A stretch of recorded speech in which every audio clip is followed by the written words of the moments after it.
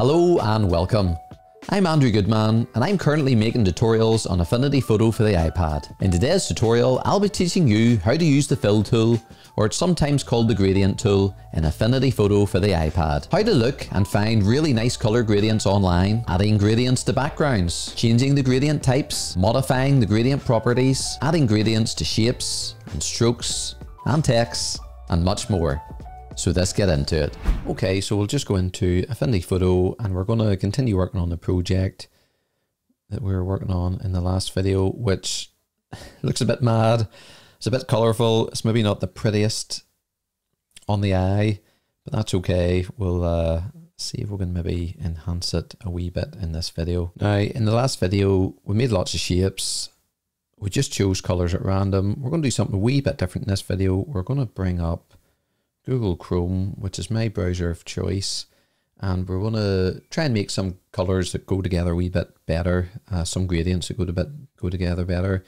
This is colors.co. There's lots of sites like this. This is one that I use from time to time. I use other ones. Adobe's got a good one too, but this is free and this is a bit different, so we'll try this one out. So we'll go to Tools, we'll go to Create a Gradient, because this video is all about creating gradients. And there's example gradients, browse all gradients.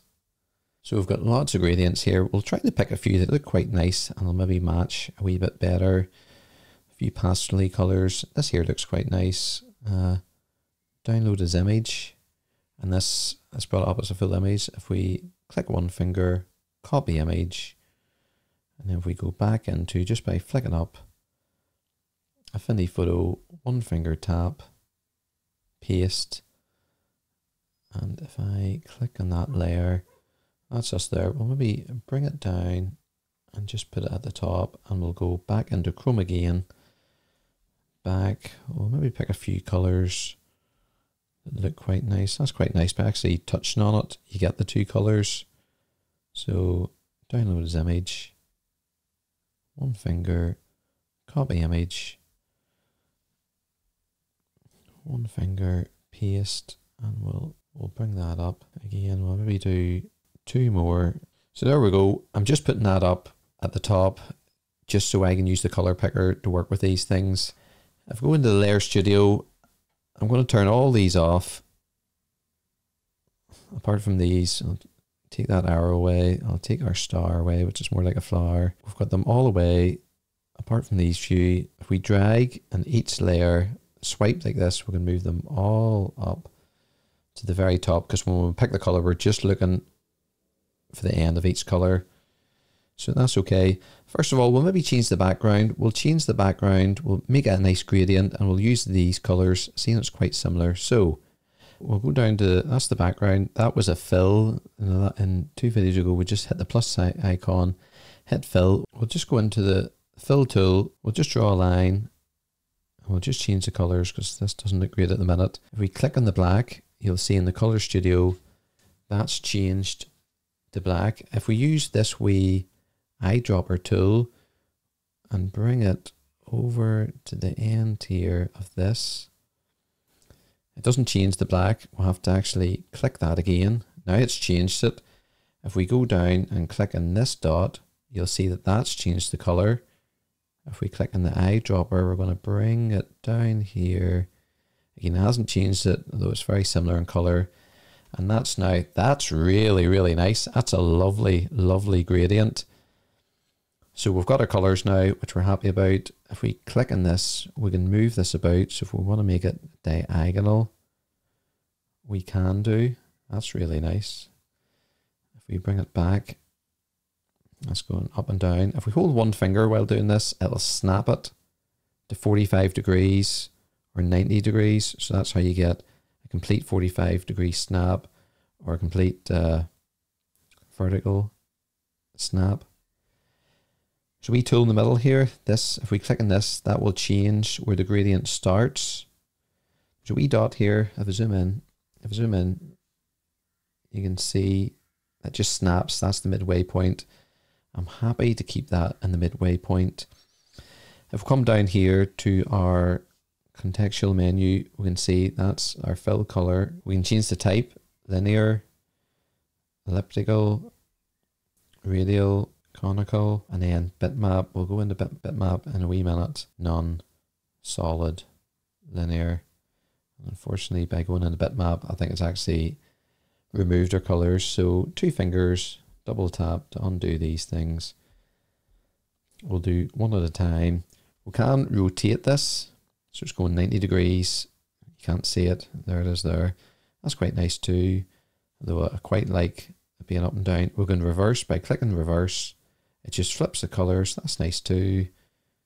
I think I just prefer that. Aspect does nothing at the minute, whether that's on or off. Delete, we'll just delete it, but we don't want to do that. So that's really, really nice. Really happy with that. What we'll maybe do is we'll bring this rectangle layer back. So going into the Layer Studio, click the rectangle. We'll change that to these colors, and we'll do something a wee bit different in this. We'll maybe bring the border of this up from 20 to 40. Again, the last video we talked about shape layers, changing the border, changing the stroke. You have to go into the pen tool. So we'll go down, and while we've got this selected, we'll go to the fill tool, and by just simply dragging, by default it goes to black. So if you remember in the last video, we clicked the black, clicked into the color studio, get our eye picker. We'll make this a nice orange. Again, it hasn't changed it because we actually have to tap this color to change it. We'll click on this one, back to the eye picker, tap it again, and that's changed it, and we can move it like this. Just to show you, I'll maybe bring this layer in front of our model just for the time being, just to show you how this works, because what we're doing is we're filling in the box here. If we go to line context, what we can actually do now is change the color of the stroke of the border. And again, we can just simply click into black, click into the color studio, we'll pick the color wheel. We'll maybe do the opposite of what we had there, so just to see how that looks. So that'll be yellow up there, and then down here we will click the eyedropper tool, go down here, click that again, click the hand tool, and that looks quite nice. Something a bit different. Again, if we just click into that, to change it we need to click, I've got it on the pointer tool, the move tool. If we go into the fill tool, we can still change the fill content, we can change the line content, we can rotate this if we want, but I'm happy where it was, I think. Like that, yep. We're going to reverse the two, but I don't want to do that. And again, aspect does nothing about this. We'll show you about that in a wee second. So I'm just going to go into Layer Studio. I'm going to bring that down. This is looking better, a better design than what we had in the last one. That's looking really, really nice. We'll maybe play with, what will we go for? Our star shape. Our star shape's a bit mad. We'll maybe bring it above the model, and we'll maybe move it down to here. Yeah, the star, this will be a good example to show you another tool. So we've got solid, linear, which we've been working with, elliptical, which we'll come back to in a wee second. Just for this, we'll maybe make this shape a bit bigger, one finger again, to keep it in scale. So back down to the fill tool. We'll come back to this because we just want to do the radial one, and you can see straight away what that does. We can move it into the center, and that actually knows where the center of our object is, and we'll move this out. Seeing it's two greens, it's quite hard to see, so we'll maybe change this into the blue, and we'll go up to our color studio, eye picker, get close to the edge. Again, it doesn't do anything. We need to click on the blue again, and that changes it. And this will be quite nice because the inside we want to click here, get the eye picker and we'll change this to light blue, and hopefully this will look quite nice. That's not too bad. I don't like the outline here, so we'll maybe change that to these light colors just to show you how to do that. Again, if you want to change the colors, we'll go down to the fill tool. We're in the fill context. We need the line context, so we'll draw a line. Maybe do it up and down. We'll pick our blue. Wasn't it this one I was thinking of doing? In this color.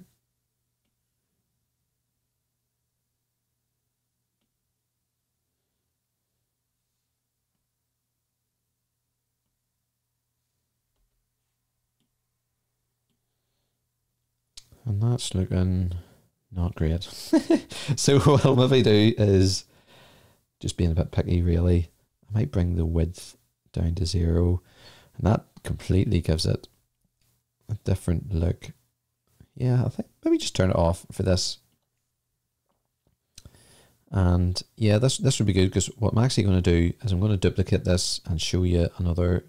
So hold one finger, duplicate, and then we can drag this. So what we have now is, if we go to the fill tool, we've got both with radial types. What we want to do is, well, we can even work on this one, all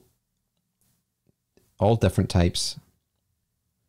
If we click in to this, that's really nice too.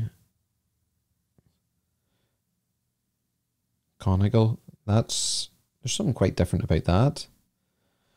That's really, really nice. So there's not too much we can do with this. We can bring it down.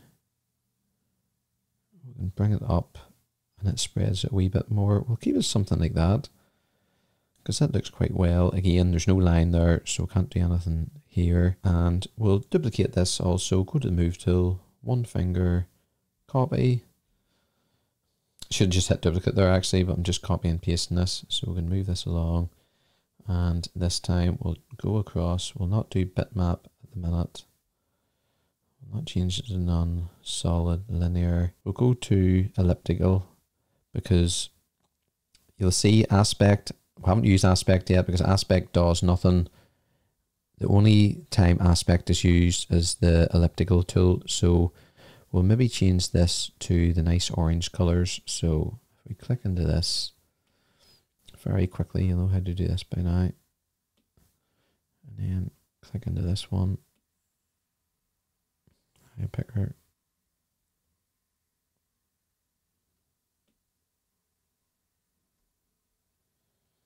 We can bring this down. There's not too much of a difference to that, so we'll maybe go into this, and we'll just for the sake of this, I'll manually adjust it just so it's a wee bit bigger. Again, that'll snap to the middle, and we can change it. And it really, all it looks at the minute is it looks like this is the same as the radial tool. It's doing the exact same job, and that's because aspect is clicked on. As soon as we click off this, that now means these 2 points are independent of each other, and we can narrow this in like this, stretch this out like this, or bring it back in like this. So again, that's really handy. And there we have it. I'll maybe just hide this layer. I'll maybe just hide this one too. And I'll click on this and bring this just above here. Click on the move tool. Maybe bring it there. And I'll hide. Now we're done with these here wee gradients. We'll just hide them. Don't need to delete them. See how that looks. And by clicking this wee button up here, it'll just remove all toolbars. And it looks a wee bit mad. We're not really going for any design thing here. It's just to show you how to use these different tools, and to show you something else. We'll maybe just write the word dance. Again, I did a video and text a few videos ago, so please refer to that if I'm just going a wee bit too quick here. But maybe move that. And I don't know if this girl's dancing or not. It's just really just to try to finish this wee design. And what we'll maybe do, we'll maybe bring this below her. So the hair will be poking up through. And we'll maybe bring the blue back. I might hide this here one, because what we're going to do here is we're going to go into the fill tool, and what we're going to actually do is do a gradient and text. So we'll click into this again, like you've seen lots of times. We'll go to the eye picker, we'll go here, click, go to this one, we'll click the darker bit of the blue, click, we'll go and we'll just hide that wee layer. And let's see what we'll do here. Hold one finger down, bring it from point to point so it stretches the whole way across. That doesn't look too awful compared to what we had at the end of the last video. We'll just click this wee rectangle down. Again, move tool to come down. No real need for this playing about. It's just a tutorial, Andrew, but I just want to get something that I'm kind of happy with. And that is design, isn't it? It's just trying to get something you're happy with. That's snapping to the middle. It's just something about these lines I'm not sure about. I could be here all day. How's that look? No, maybe like it just up there. And I'll maybe see if we can put a wee stroke on this dance. Again, just by going into the stroke, by going into the pen tool, and we'll click into maybe 20 for this. And I don't know what color we'll have that. I think that's still actually the gradient we're looking at there. It's not too bad. We'll maybe just, for our stroke color, we'll click down here. This will change the stroke. We'll maybe change it to this purple down here to see how that looks. And that kind of looks okay. I could play about with it so much more, and I'm very tempted to, but that's enough, Andrew. You've done enough for today. That'll do us. It looks a lot better than what we started with, and we've learned an awful lot about the fill tool, and I think that will do us for this project. So there you have it. Please like this video if you found it useful or valuable, and please subscribe, as I'll be bringing you more videos like this each and every week. Please leave me a comment below, as I read and reply to every single one of them. If you like this video, you might also like this video appearing on the screen. Thanks so much for watching. Hope you have a great day, and I'll see you in the next video.